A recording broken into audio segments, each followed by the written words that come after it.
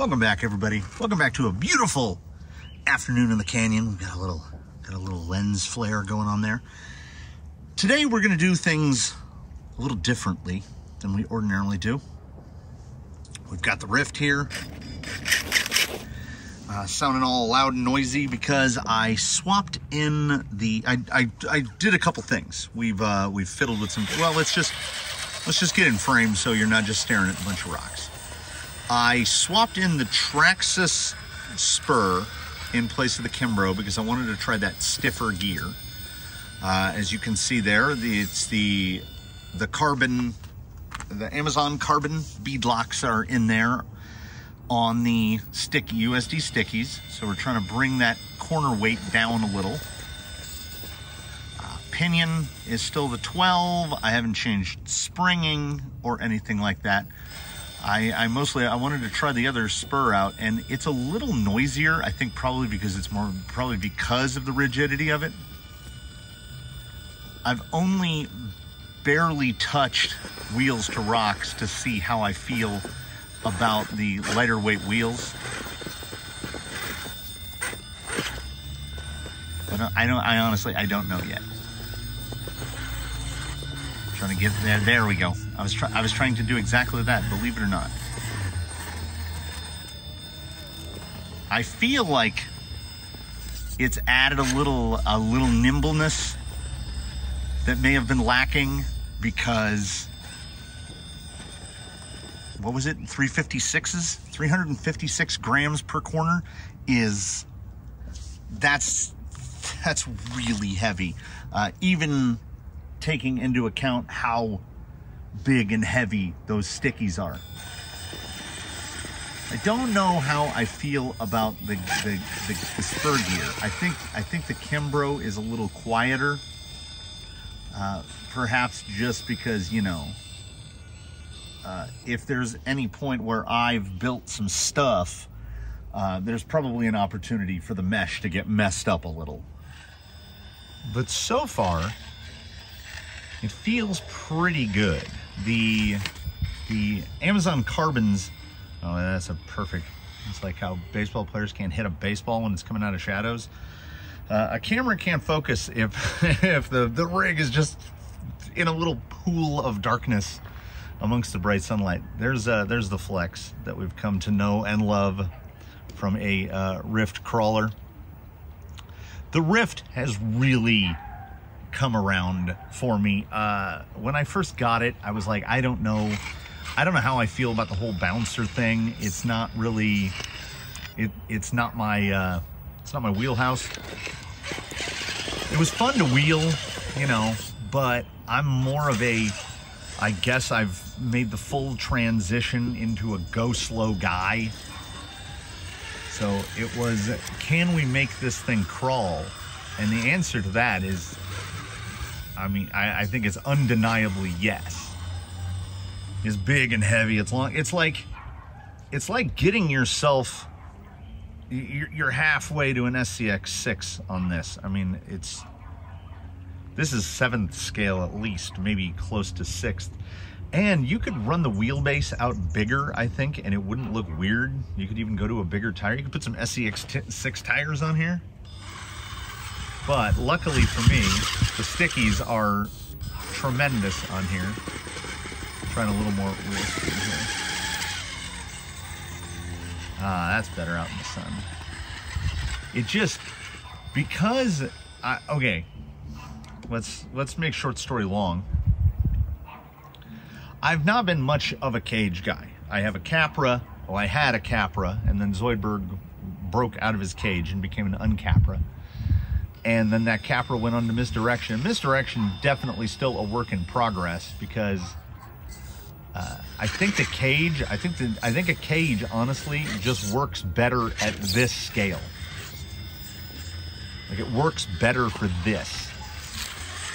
And a big part of the fun here is that the Ryft is not by its fundamental nature a rock crawler.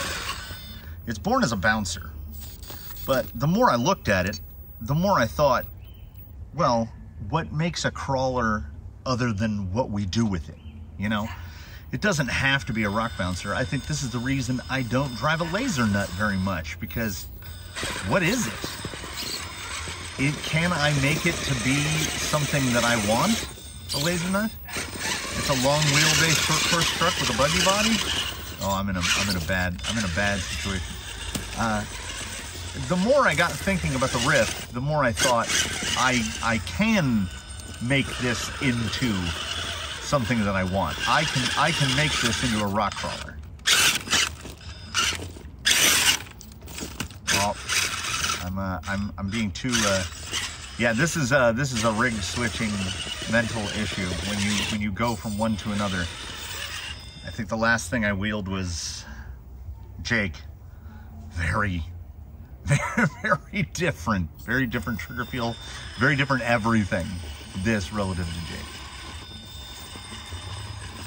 Very dusty out here. I'm hoping that in that sunlight you can see the clouds and dust coming up off that very dry, and how brown the tires are turning. I think I'm using a little too much wheel speed.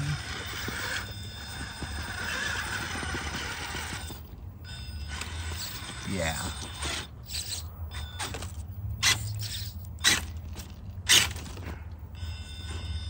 So dusty. I think if I'd hit this with the leaf blower maybe a little bit. There we go, that's where I wanted that. Now I want to get this, I want to get the rear end over without pushing the front end over. It's just so skatey. Oh, look at that dust. And this is ordinarily, I would ordinarily be sitting in a different, the bucket chair would be located differently for a better sight line on this. I've never attacked this particular obstacle section from this angle. It's a very different thing. Try crossing the face a little. I think with the, yeah, that's much better.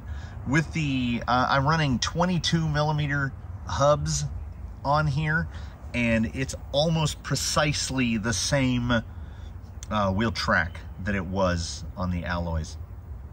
I don't feel like I notice the missed weight of the combos coming down.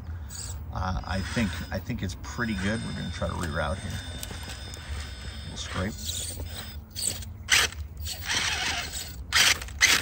That's that long wheelbase right there. Okay. Now can we rise up? Yeah, see, that long wheelbase helps you do things like rise up right here. Well, that's pretty nice. So it's a constant, it's a learning curve. It's a learning curve in driving these. I haven't been at it this long relative to my experience in RC in general. So, oh, it does land on its wheels. Because it's so heavy, I want to say that, you know, we dropped, I think I've already forgotten on the scale, 70 grams per corner, 280 grams. I think just under 12 ounces, 3/4 of a pound. So we might actually be back around that like 8.5 pound mark, which is where the rig, between 8.5 and 9 pounds. I feel pretty confident in saying that. I haven't really gone through any of the scaling or anything yet.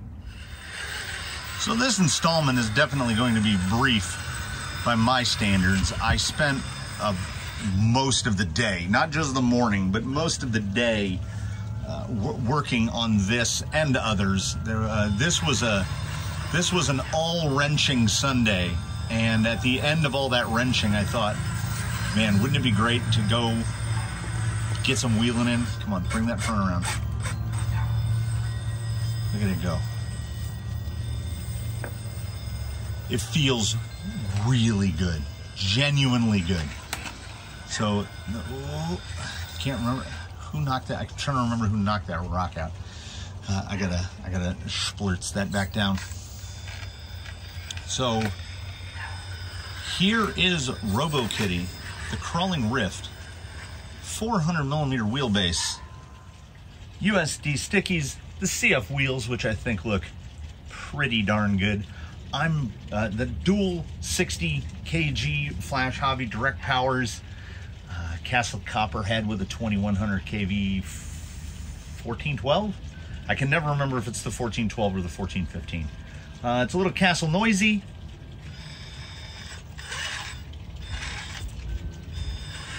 But I can definitely live with it. I'm still at this point blown away by the performance of just straight up TRX4 long arm TRX4 long arm shock springs just thrown onto these. I did change the cups so they would fit a little better, but that's effectively it. It's got the lighter rate in the front and the heavier rate in the rear. Go figure. I think because the rear shocks are so long that the springs are, I have those collars way down, the collars in the front are way up. It was just randomly chosen. I pulled them out of the bin and they just worked. So I think most notably, and what we'll mention here in closing, is that there'll definitely be more to come on this one. There's going to have to be, because the thing I need to mention, the thing that's most important about the Ryft as it sits before you right now, RoboKitty the Ryft, is that if we pan the camera over a little bit like this, you might notice, that might be a familiar object to you. Like, I think anyone who has a Ryft or has driven a Ryft should have some inkling or notion of what that is, yet the Ryft drives still. So I ask you, gentle viewers, followers of the canyon, in his spare time, what has he done? What did he do? Gonna have to tune in for the next one and find out, everybody. That's how we're gonna do this one. It's like a clickbait episode. Have a good one, everybody. We will see you in the next one.